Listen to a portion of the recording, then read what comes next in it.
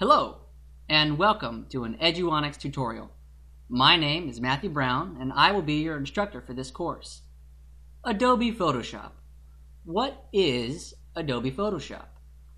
Adobe Systems Incorporated is an American multinational computer software company that is focused upon the creation of multimedia and creativity software products.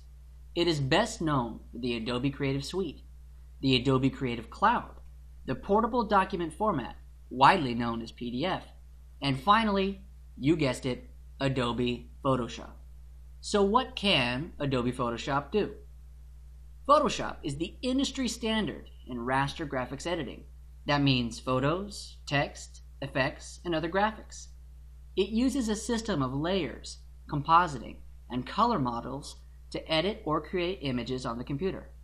This leads the program to be the go-to tool for graphic designers, photographers, illustrators, and people who just want to mess with their friends' photos on Facebook. So how do you use Adobe Photoshop?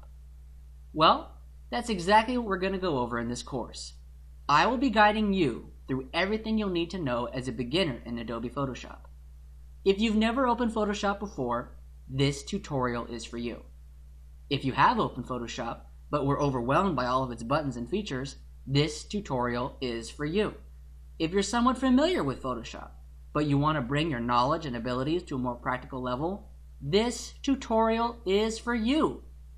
If you do not have a copy of Adobe Photoshop already, I would strongly suggest downloading a trial version of the program so you can follow along with this course and learn hands-on.